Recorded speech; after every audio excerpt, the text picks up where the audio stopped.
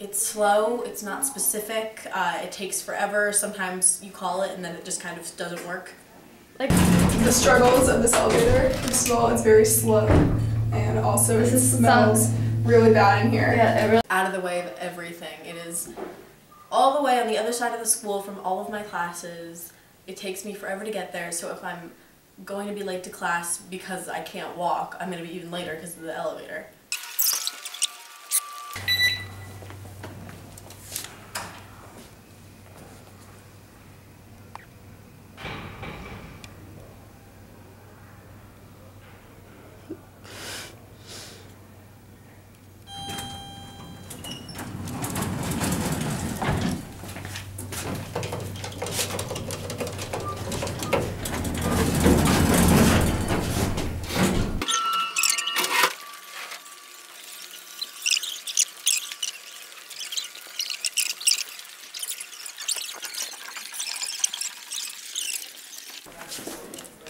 And that's how I get to English.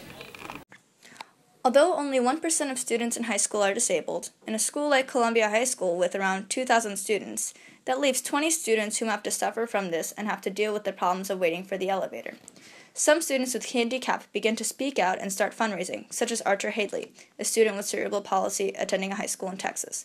To quote him, "One day, it was raining. As I'm trying to open the door, water's gushing on my back. I'm getting soaking wet. I tried this for about 5 to 7 minutes, and I got really frustrated, and that was when I realized, hey, I've been to a lot of public places that have automatic doors. Why can't I do something about this?" After this, he began a fundraiser to raise money for automatic doors, which was named Wheelchair Challenge. In this challenge, students would challenge their friends to spend a day in a wheelchair, and this cost $20 to do this. To quote Lacey, a member of the DA administration, "Accessibility throughout the entire building should be the goal, but it is not always possible or even required. Districts with tight budgets should."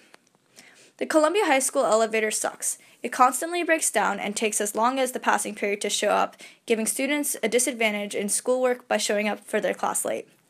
The school prioritizes athletics over handicap capabilities, and because of this, there are so little ramps and elevators in the school that it makes the lives of those handicapped students much more difficult in school.